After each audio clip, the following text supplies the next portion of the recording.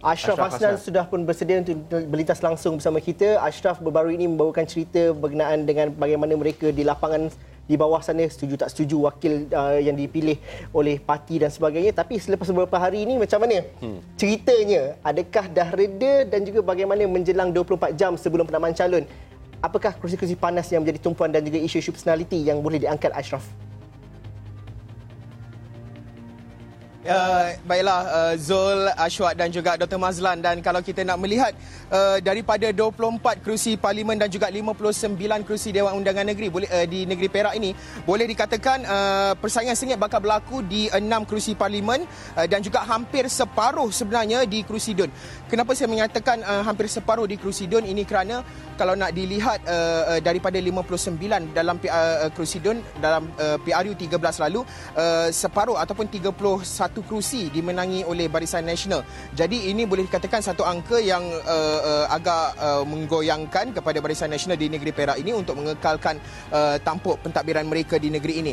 Dan pastinya apa yang menarik kalau nak bercakap berkenaan dengan personaliti sebenarnya, mempertaruh karier politik dilihat sebagai satu pengorbanan terbesar yang dibuat oleh pengerusi DAP Perak Ngah Komeng apabila beliau bakal mencabar Presiden Parti Gerakan Datuk Seri Mah Siu Kiong di Teluk Intan. Dan beliau yang merupakan penyandang kerusi Parlimen Taiping bakal berdepan cabaran besar untuk merampas kembali kerusi yang tewas di tangan Siu Kiong yang merupakan anak jati Teluk Intan pada pilihan raya kecil 2014.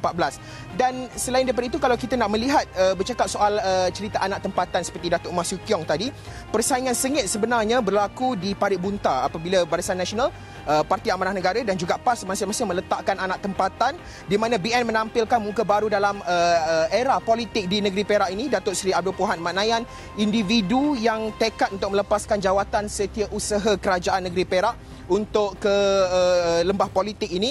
Dan kemudian pastinya Datuk Dr. Mujahid Yusof Rawa dari Amanah bakal mempertahankan kerusi yang disandangnya itu sejak 2 Penggal lalu ketika bertanding di bawah tiket PAS. Namun PAS yang hilang kerusi itu dek kerana tindakan Dr. Mujahid ini memilih meletakkan Ahmad Azhar Syarin, anak tempatan juga yang merupakan seorang peguam. Jadi kalau selain daripada itu, antara personaliti dan juga kerusi panas yang boleh jadi tumpuan adalah Datuk Seri Ahmad Husni Hanazlah, di mana nama beliau ini tidak asing lagi di negeri Perak ini, termasuklah terutama di kawasan yang beliau sandang sejak tahun 1995, iaitu Tambun, di mana beliau yang melepaskan semua jawatan di peringkat kabinet dan juga di parti pada 2016. Terus diberi kepercayaan oleh pucuk pimpinan Barisan Nasional untuk mempertahankan kerusi itu pada PRU 14 kali ini. Namun kerusi ini sebenarnya bakal menjadi fokus tumpuan lantaran ada kepimpinan Barisan Nasional di peringkat bahagian yang dikatakan menolak Datuk Seri Husni yang membuat keputusan untuk melepaskan semua jawatan itu tanpa memaklumkan kepada akar umbi. Jadi ini satu perkara yang kita ingin melihat bagaimana personaliti dan juga apakah pola pengundiannya, gerak kerjanya, jenteranya di peringkat bahagian. Dan kemudian 107,763 pemilih berdaftar di Tambun ini sebenarnya akan menentukan nasib Datuk Seri Ahmad Husni yang akan ditentang oleh pengerusi Pakatan Harapan Perak Ahmad Faizal Azumu, di mana beliau ini merupakan antara nama yang dikatakan akan menjadi Menteri Besar Perak sekiranya Pakatan Harapan berjaya untuk menawan negeri Perak ini. Jadi bila bercakap berkenaan dengan Ahmad Faizal ini, beliau juga akan bertanding di Dewan Undangan Negeri Cendeриang yang bakal ditandingi oleh Chong Shin Heng Barisan Nasional dan Nordin Hassan dari PAS. Selain daripada nama Ahmad Faizal Azumu ini yang bertanding Parlimen dan juga DUN, pastinya individu yang mentadbir negeri Perak pada ketika ini, Datuk Seri Dr. Zamri Abdul Kadir, akan terus mempertahankan pangkor dan juga bertanding di kerusi Parlimen Lumut. Selain beliau, bekas Menteri Besar Perak juga Datuk Seri Muhammad Nizar Jamaluddin dijangka mungkin boleh menjawat jawatan semula, jawatan yang disandangnya pada 2008 itu sekiranya Pakatan Harapan berjaya menawan Perak. Jadi ada dua nama, Ahmad Faizal dan juga Datuk Seri Muhammad Nizar Jamaluddin ini antara dua individu yang berkemungkinan menjadi Menteri Besar Perak.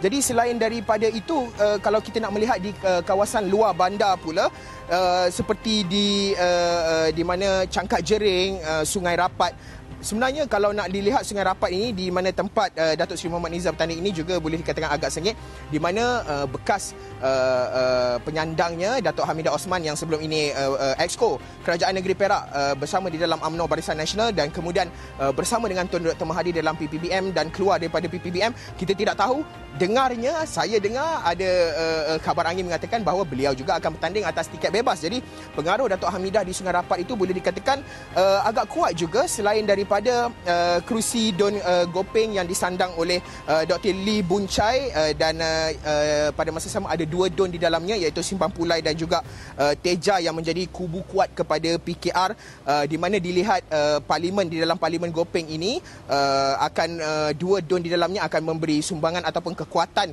kedua-dua Don ini kepada Sungai Rapat untuk memenangkan Datuk Seri Nizar Jamaluddin.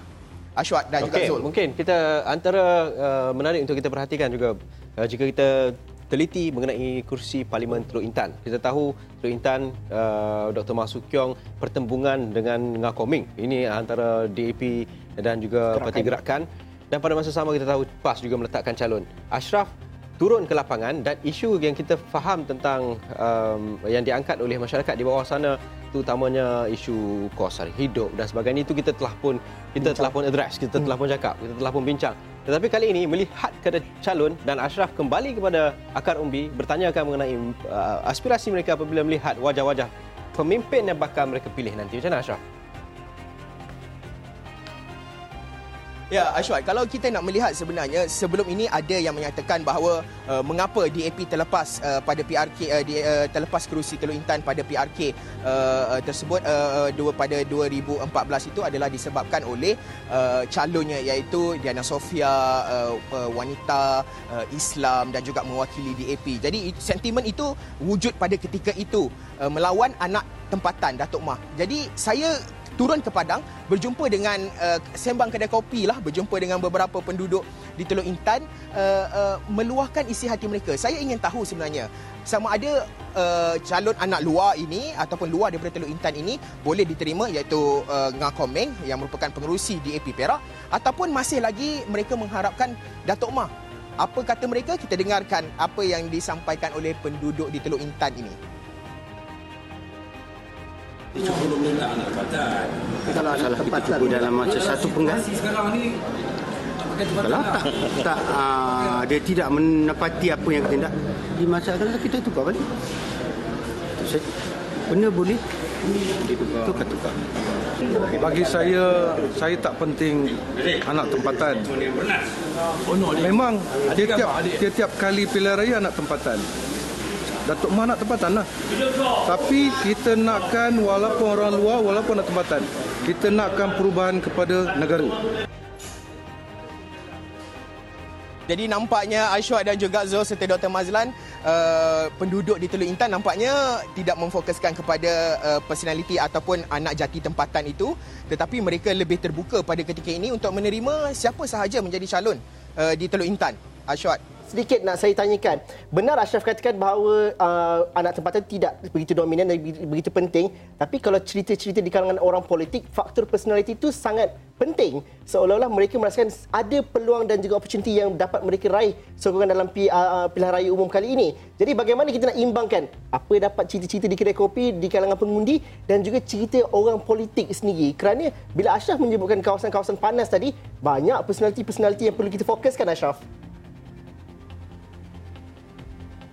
Zul, kalau kita nak melihat sebenarnya mengapa kalau sebelum ini boleh dikatakan personaliti anak jati tempatan itu merupakan antara yang dititik beratkan oleh para pengundi, mengapa tidak lagi pada ketika ini di Teluk Intan? Rata-rata perbualan saya bersama dengan penduduk di Teluk Intan di kedai kopi ini, sebenarnya mereka menceritakan berkenaan dengan isu-isu nasional. Jadi ini bermakna mereka tidak lagi memfokuskan isu-isu tempatan, isu-isu rakyat, masalah dari segi jalan ke, lampu jalan, pengurusan sampah, PBT dan sebagainya. Bukan lagi cerita-cerita itu, tetapi cerita-cerita yang lebih di peringkat nasional, melibatkan dari segi pengurusan keuangan negara dan pelbagai lagi. Itu antara perbualan saya, dan saya agak terkejut mengapa mereka ini boleh membincangkan isu-isu sebegini. Jadi pemikiran mereka itu sekaligus menafikan bahawa mereka ini di luar bandar. Mereka ini terdedah dengan maklumat-maklumat yang agak besar dan sehinggakan di kedai kopi juga membincangkan cerita-cerita di peringkat nasional, Zul. Terima kasih Asyraf Hasnan atas perkongsian tersebut.